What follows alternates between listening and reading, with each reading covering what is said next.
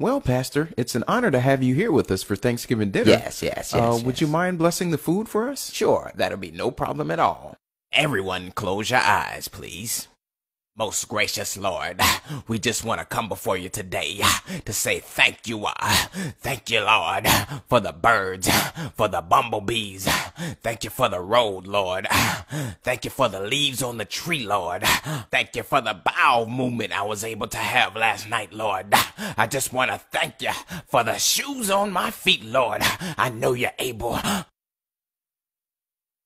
We bind any spirit of hunger right now. We cast you out, hunger, right now. Yes, Lord, yes. Look at your neighbor and say, neighbor. Neighbor? I'm not hungry no more. I'm not hungry no more.